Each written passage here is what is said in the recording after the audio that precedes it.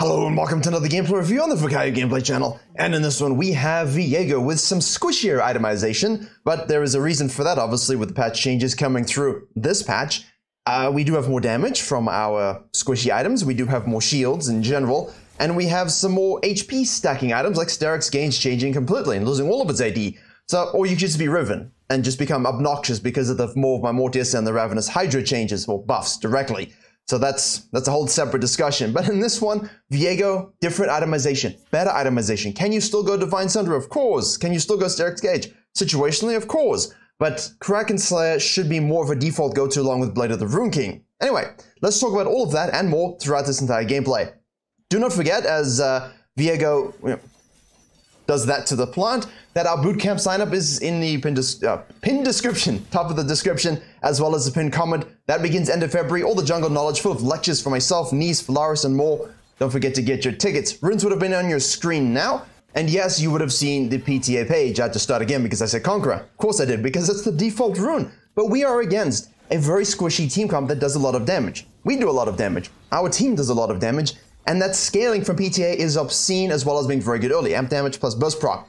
Nidalee coming forth with a cheeky level 2 spear. That's why you drag out your camps, ladies and gentlemen. Don't let them stay in the pocket because Kindreds, Nidalees are going to expect you to be lazy as such, and they'll try these cheeky, nonsensical invades in this meta. Soraka, thank you for warding. Thank you for protecting. We would have seen the spear come through the wall anyway. That's a nifty trick. Very nice. Don't have to waste our flash just yet. Let's see. Very good. Patience is rewarded. Now, don't rotate. You would have seen him waffling on the minimap a little bit. Don't force that rotation if it's looking super doomed or if they're looking super safe. The one advantage you have here is that the Nidalee is committing very high variance aggressive jungling.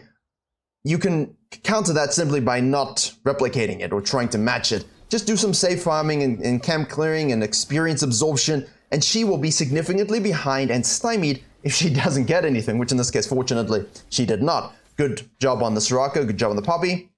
But they will be in a gold deficit, and the VIEGO will have to do the most damage, so don't worry about that. Let's see how we go through this game. I like this flex into a 4 camp. Normally, we would probably still look for a 5 camp, but with the Nidalee being a little bit loopy, or Harley Quinn, it's good to do your red, protect yourself versus that. Move and look mid lane for potential gank, and then you can fall back to the Raptors. Very, very standard stuff, especially when you are afraid of, you know, a 4 camp invade here. Maybe there are 3 camping and invading, it doesn't really matter. But do the red and then the Raptors, you accomplish the same thing with a bit more safety. Rise commits murder upon the gangplank. The Nidalee obviously would have fallen back into the blue side, shows up, and there you go. And from a VIEGO's perspective, yes, it's good to rotate in these situations. Obviously, I just reversed a few seconds to show you the perspective. But if he has no flash, if he's super doomed and low, that's fine. We see now the Nidalee shows up top lane, right, with, at that time, 3 camps, 2 buffs. We don't know if she did Wolves or Grunt, but the fact that she's moving down here would indicate that she's most likely doing some other camp. So instead of worrying too much about which one it was, because we don't really care, let's just cut through mid lane and we can go and take the Raptor camp. This is good, aggressive jungling. Remember, before you change your itemization to whatever you're building, you're still the same champion, you know? You do have PTA instead of Conquer, but you're still the exact same champion. You don't have any itemization shift at this point. I love that aggressive, using the prow, cutting across, forcing the reaction from the Nidalee. We'll see what she does about it. And now you can transition this to a bot lane gank as well. Heal is burned, flash is still up, so we don't overcommit. That's why your F keys are so important. If you were 100% sure that they use their flash and you flash commit yourself, you end up just dead. You end up dead. That was an interesting W from the Kai'Sa. We'll take it. And now we move into the bottom side to secure this crab as well. The Nidalee, on the other hand, would basically say, okay, 24 CS, he did a 5 camp plus a crab. I can take my Grump and then I can just go back to the top side. VIEGO says, all right, thank you, Rise, for showing me that information. Back to base I go. You could do your Grump into your Wolves here before you reset, but if you have crucial itemization spikes, it's important not to delay it. I think in this case, potentially clearing that blue side into the Noon Quiver would be really, really useful, especially seeing as you're going Kraken Slayer. However, if Nidalee is camping topside and creating an uneven lane state where the Rise was doing well by himself, it's important we try and counter gank this. Although I do think in this case, you know, there's not too much you could have done. So simply doing your blue side before resetting is fine. In this case, it would have gotten the same result anyway, right? I mean, the only benefit for you is that you're able to hold some waves, which we enjoy. But at the same time, you know, Noon Quiver is such a big spike.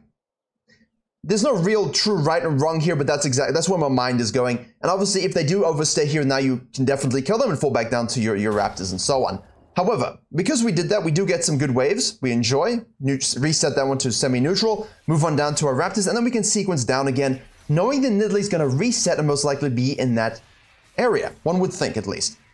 Being able to match an enemy jungle is huge. And on the main channel tomorrow, which will be live if you watch us at any point after the 24 hours it's released, Decision-Making Test, Season 12, 2022 edition. We're going to talk about this a lot because the direction you head from base and when exactly you do base has a lot of implications on the enemy jungler's game plan as well as yours. So, in this case, we hold top lane and just, if they overstayed, we're able to benefit. Now we see here that the Grump has disappeared and we just saw the particles disappear as we walked near the Grump. And here's the downside of that kind of play, you see? So, if I pause this very quickly, the Nidalee is going super hyper aggressive. I don't usually like to pause these anymore because you guys like the flow. But if you take this and reset, you get Noon Quiver most likely, and now you can afford to basically say, should I rotate top or should I go directly to my Raptors, look for something mid lane if possible, and then obviously you can always flex into this invade should Nidalee show up down here because you've got nothing up.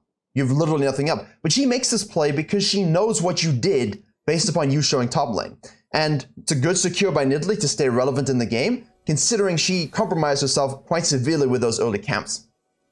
A lot of things going on in this game. It's interesting. I like it. Now, remember, Divine Sunderer still works. I just don't think it's nearly as good as it was.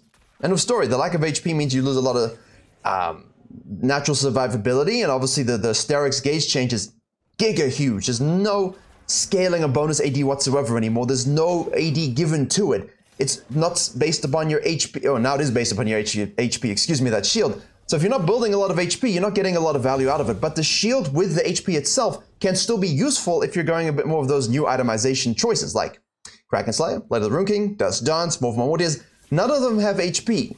So if you build Sterix Gauge, that 500 HP is still very, very useful, right? Of course it is. Because you have resistances, now you need a bit of HP to bring that up, and of course now you have super shields.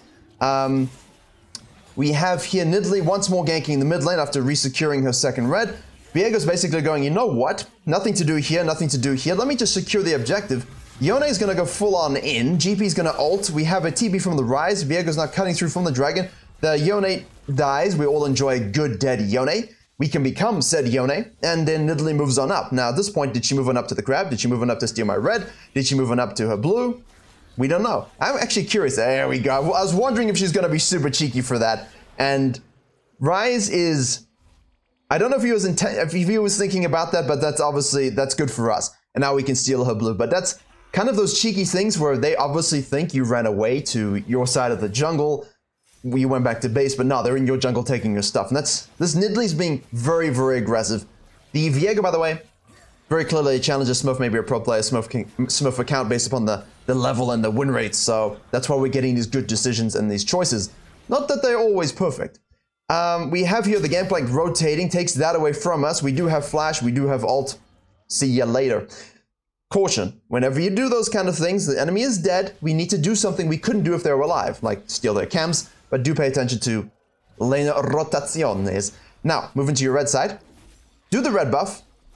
Could argue that maybe we should do the Krugs into the Raptors just for good sequencing, but obviously you can do red Krugs Raptors as well. Now, this is interesting. They're fighting. Poppy's pulling up. The Yone means... we see a ward here. Now you can see in the particles, and I could see in the particles, that the Nidalee was on the Crab, right? Look at this. Sorry, not the Crab. The Herald. There you go. See, she just used very subtle pathing techniques to navigate the fog of war. This is absolutely normal stuff. Really, really nice sneak away. And now he goes back to his red thinking, oh, she might have done walls back to Raptors. Really good sneak. If you're any sort of champion with wall hop ability and you see this, they never really expect this. So we ward this. I mean, you can see he's kind of thinking about it, but it's too late. She gets it. Well played. Viego, on the other hand, rotated down to the Yone and the Poppy fight. Nothing for us to do. 1-0-0. Don't worry. We will have a perfect game. This is very much a mind game jungling game because in these kinds of scenarios, and people have been asking me about them a lot lately, what if I'm invaded? What if the enemy junglers are applying a lot of pressure? What if? sometimes the best situation you can have is just be up 30 CS almost, get a kill here and there where you can, try and sneak a dragon and an objective when you can, and keep that lead. Now, we do have Noon Quiver and Pickaxe, so, as well as the Agility Cloak. That's it. Cloak of Agility. Always forget the exact names of some of these items. We can fall back down to our blue side. An RNG Crab blesses us with its presence, and GB kills Rise, because we have Poppy mid, because they most likely swapped. Scan on your approach. Dodge the spell. Dodge the spell. This is basically a very obvious read. When the enemy mid goes top lane and the enemy jungle is just on Herald and you took her blue side camp, she's going to be on the bottom side. So the Soraka is dying a lot. I'd like to give you more analysis, in-depth analysis, but I cannot. She is simply dying a lot. This is a hyper-aggressive dive by the enemy team. I don't know if you necessarily want to be making this. Jin, what are you doing? Well played, Flash R. Thank you very much. Let's become the Jin. Obviously, we're ranged here. Let's try and get a stun. We don't get it. She wall hops and disappears. Can we try and get onto the Gragas? No, we miss our ult. That's unfortunate, so no slow for us. But it's Gragas. He has barrel roll. He has infinite slows himself. That's a pretty good scenario for us. Moved on down. We tried to counter gank and did that best we could.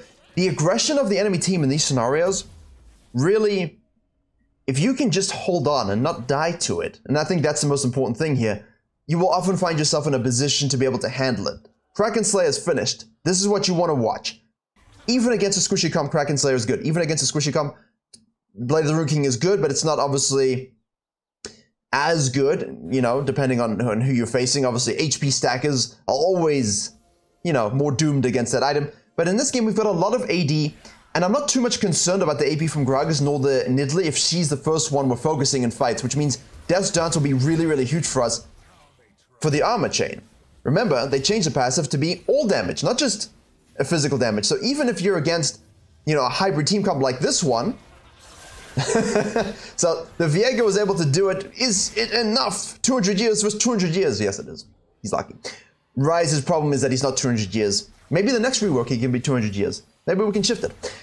Anyway, so Death's Dance, yes, for the chain vest is really, really nice against your armor comps, but the passive does work against all damage now, so you don't only need to go against all physical, which is something to really, really think about.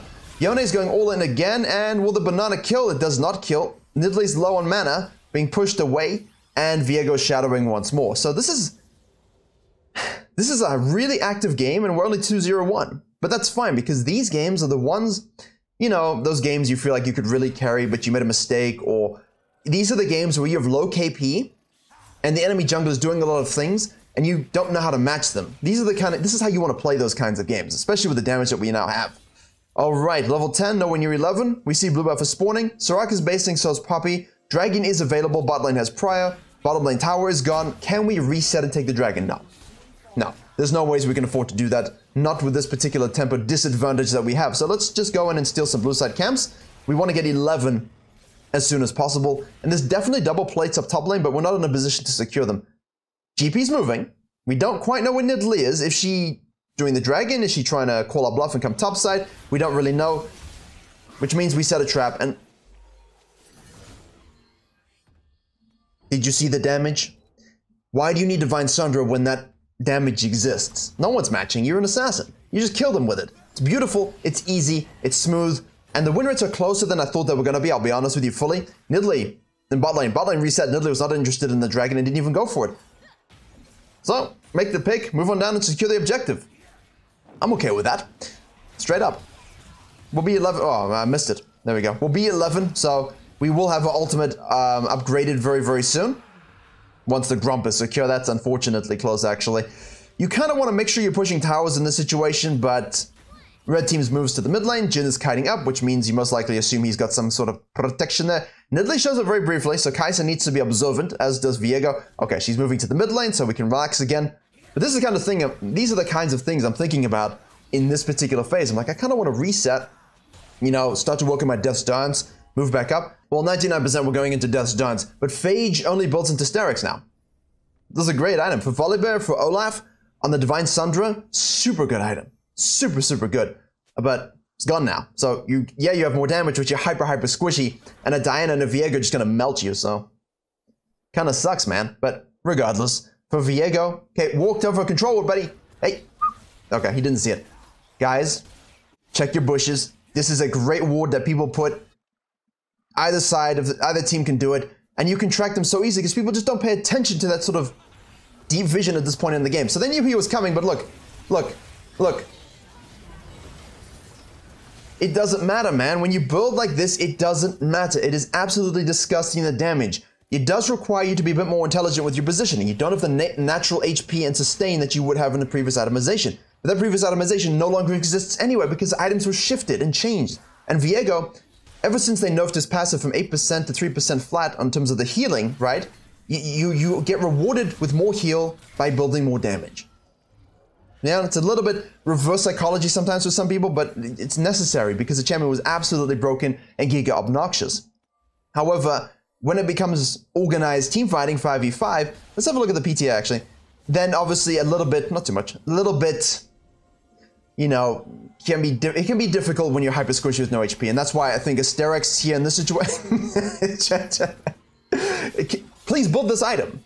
Please build this item. It is better than Divine Sunder unless you're high elo or you're against a super high weird fightery comp where the passives can really come together for you. But otherwise, this is beautiful. This is perfect. We still have the Essence Reaver Sheen gamers who like to go full crit. That is still a viable option. Wits End, Morph Mortis, Death's Dance, Sterix Gate, Guardian Angel. I do feel if you go Blade of the Rune King and Kraken Slayer, you don't really need Wits End, you know, because I feel like you have enough attack speed, and obviously with the passive from Kraken Slayer giving you even more attack speed, I think you're entering the realm of redundancy when it comes to it. And there's more magic resist on the Morph Mortis, and the shield rewards bonus AD, so you've got now, you know, like a Death's Dance and a Kraken Slayer. That's a big Morph Mortis shield, and if any of you faced Riv in this patch, you know what I mean. I even hit the mic because I just want to make sure you're listening to me. Okay, Kraken Slayer, Death's Dance completed, and now we go into the phase for a bit more sustain. And this is a very classic thing though. Build a lot of damage when you have it. As the game goes on, you can outkill anyone now. They're all squishy, you have PTA.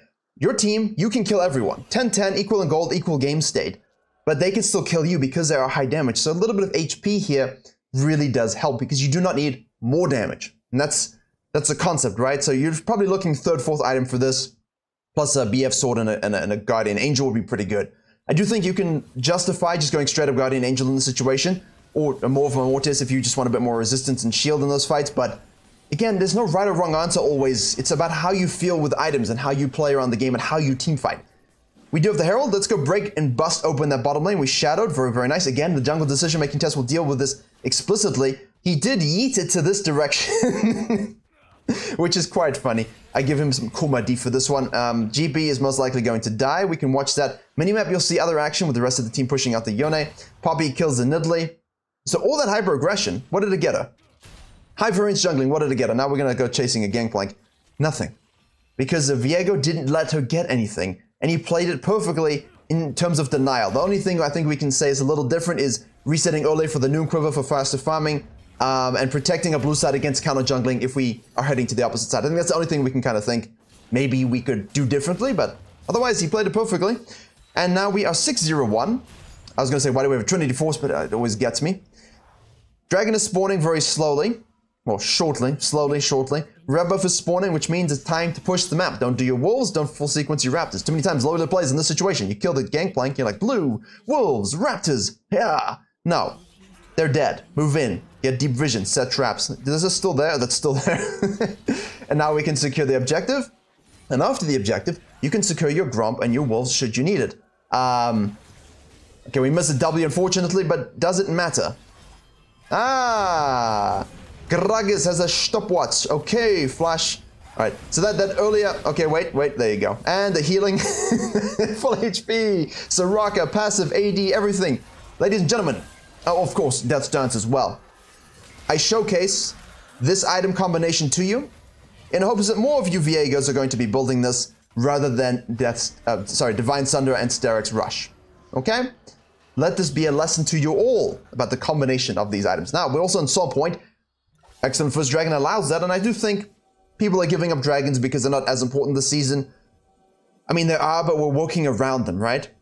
We're working around closing games, pushing the map, and that's something I've been pushing for a year now about It's okay to give up a dragon. It's okay to give up 2 dragons. It's okay when you're really leading the game just to take a herald and let them have a pity dragon. And if you have a huge lead, they're never getting that bounty on the dragon anyway, because you've pushed the map effectively such that they're not wading through everything to get it alive. And if they do, you messed up. So that's obviously the way we're thinking, but at the same time, if you're a nice scaling team pump with a Soraka, a VIEGO, a Kai'Sa, you've got a Poppy and a Ryze, they scale too, but with your lead, you just get a soul, you should be able to close it very easily. Don't take my Raptors, please, Kai'Sa, that's rude. We have a lead, that's ours. You can have red, we'll give you red because we have her red. Let's schneck on this, 2 levels up, 177 CS to 104. So if you want to be a perma invader, you better make sure damn well you know what you're doing. Jhin just burnt his flash earlier, we know that, we're tracking it. We use our E for some probing. We do like to probe with VIEGO. Anyway, they run away because they know if they get caught in a W, they're dead. Now we do have Sterix Gate, so let's see the next time we use it, although it seems like it will be a little bit, what happens with the Sterix in this fight. Okay, that's just silly. Kai'Sa decides to ult that for some peculiar reason, maybe thinking her evolve Q is gonna do enough to melt the Nidalee, but not quite, sweetie. Push the wave out. We have Ryze splitting in the bot lane. He does have Prestige TP. Clear the vision here. Very nice. Dodge a spear. Keep your unknownness unknown. And, okay, Gragas is going in. Probably stuns the Nidalee, which will push her out of the fight. Don't get too caught here, because again, you're squishy. You can't just do this to the enemy team and say hello and just unload yourself on them. You're a squishy. You need to be a bit more finesse about how you play fights. But this is a perfect opportunity, having pushed the Nidalee out, thank you very much, Poppy, to fall back to Al Dragon. Them 4 are pushing up. Nidalee's healing anyway. Ryze is splitting on the bot side, waiting for the wave.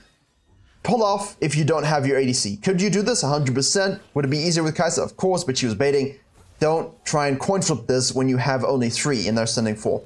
Okay, VIEGO's flanking. Let's see. Do we get some Sterix Gauge moments? Okay, be cautious. Again, you see, in and out. We're playing it a bit more like an assassin at this stage, and I think that's very, very important. You do have a lot of healing, but you're looking for a pick, a kill, a reset, the healing, and once that starts happening, ain't nobody can deal with you. Sterix Gauge will aid in that endeavor. GP facing the Ryze on the bottom lane shows the Yone having to deal with it eventually, and that's why split pushing is good. Someone tweeted that split pushing like a Trinimir was the same as Janna top lane smite. I mean, if you can't deal with a split push in season 12, I don't know what to tell you. It's not very difficult, but this is a good pull. Soraka, for some reason, still on the edge of the pit. I don't know why. That's a bad decision. She does really bad positioning. Ryze is now also used this Unleash TP to go in. Here we have the stun. Okay, let's watch. Let's get that kill. Let's get the reset. We're full HP now. We can barrel people, maybe. At least you can have a fun mini game when you become GP and you're not really needed in the fights. So, do we really need Sterix in this game? No. Is it a solid idea if you're anticipating a good team fight in a reasonably close game? Yes, just because that health plus a shield, while it won't be gargantuan, will at least be enough to keep you alive, to go with your resistances and your innate sort of healing. Here we kind of are slow to trail, and Yona's going in, and now we're in a bit of a bind, but here comes VIEGO. You're in the wrong position. Okay, we're gonna kill you. We don't necessarily want to become Nidalee if there's someone else to kill, but he died anyway, and now we can carry on pushing. So, there you go. Sterix proving itself to be largely useless here, actually. But if you are really snowballing and you trust yourself to be cautious with your positioning, then Morph Mortis and a GA for full squish. I mean, look at this. Like, do you need HP versus that if you can kill him off for one go? No, you do not. Minions? Sustain. You see, this is where it becomes an issue because you're squishy and he's now kiting you out and he can actually kill you. So the Sterix here does aid quite a bit, but this is specifically high elo Korea, and obviously we'll get a bit of HP going from our... I mean, we could easily flash smite him, but why? And the healing? You see? The healing. Huge. And Soul is up, and it's an Ocean Soul, which is absolutely disgusting on a Soraka. If you can get Ocean Soul on a Soraka, absolutely disgusting. So this was less about jungling, but hopefully we got enough jungling in here for all of you, but also a lot about the itemization choices you can make as a fighter and as a VIEGO, and just talking about the thought process, pros and cons, about all the different variations that we might have. Now, I don't like here that we're falling back into our jungle camps. What's our goal? 2-1, 2-2. You can buy a BF sword and a stopwatch, but our whole team is ready to push up, and this is where you kind of don't want to overcommit too much. The Baron is up. We just got Soul. Let's go get our BF. So we leave the blue for Rise and a stopwatch. Perfect. Actually didn't, you know, that's what I would buy in this situation because why? The damage spike is great with our HP. Now definitely we one-shot people and we don't die. And the stopwatch enables us to avoid a high variance play that just gives the enemy team a comeback mechanism. You know, that whole GA rush discussion I've had many, many times on this channel and on the main channel. When you're snowballing, a GA early, third item even, can just stop watching, then a GA can just stop a random fight, a troll fight, a weird fight from giving the enemy shutdowns, because they might be able to kill you once through this unique event, but can they kill you twice when you revive? No, they cannot, because your lead's too big, and you have Ocean Soul, right, and a Soraka. Those are the things you got to think about when you're itemizing. It's not always cut and dry cookie cutter, but definitely Kraken Slayer, Blade of the Rune King against more HP stackers, and obviously Death Dance against this kind of team comp. Beautiful, love it, huge damage. And as long as you're good with your team fighting, you should have no issue. Alright. You're basically unkillable at this stage. If there was more AP worth really, like a big threat AP, you could argue with this particular build, Wit's End would be really nice as a finishing item, or just within the build path to some degree, because we have Death's Dance, we have Sterax, we don't really need them more. We lack a bit of attack speed from not going Blade of the Rune King. Okay. Nidalee, you're out of position. Okay, here we go. We get ulted in, we get the heal, we got a very baby shield. Did you see that? We'll look at it again. The shield was minimal. The stopwatch is absolutely huge for us, and it keeps us alive. So this is exactly what I'm talking about. That HP, while the shield wasn't ginormous, nice W, very, very nice. And from here, they surrender. So let's just look at that again, because we're not going to miss anything. It's not the shield, it's the HP, right? We've basically got, what do we have? We have sorry, I said 500 HP earlier. 400 HP, of course. Why did I say 500 HP? In my mind, I kind of wish it was, I think. So that's obviously very good here. We go for the stun. All right, it's only a 300 baby shield. There we go. And, you know, it's very, very small, you know. But when you come out of it, obviously Soraka's ult helps a lot in the fact you have Ocean Soul. But now, like in this situation, right, you've stopwatched and you're at 641. Without Soraka's ult, without that 400 HP, you're dangerously and precariously close to death. So even though the shield is nonsensical, there's a little bit. That HP itself is good, so I'm not a big fan of necessarily rushing. Actually, don't rush it. Please don't rush it second. You just really don't need to anymore. But survivability through HP and resistances is always a good thing to think about. Yeah. Beautiful game. Hopefully some fruitful discussion on itemization and its versatility. Something you always have to stay connected to. There you go. Let me know what you think about these new VIEGO runes. Conqueror is obviously good, your standard rune. Where are we going? Anyway, thank you very much for watching. Streams will be on every Wednesday and every second Tuesday. New video for decision making on the main channel tomorrow, Wednesday, so keep an eye out for that. It will include a VIEGO. In what capacity, I won't tell you, but it does include a VIEGO. Thank you very much for watching, and as always, I will see you all in the next tutorial.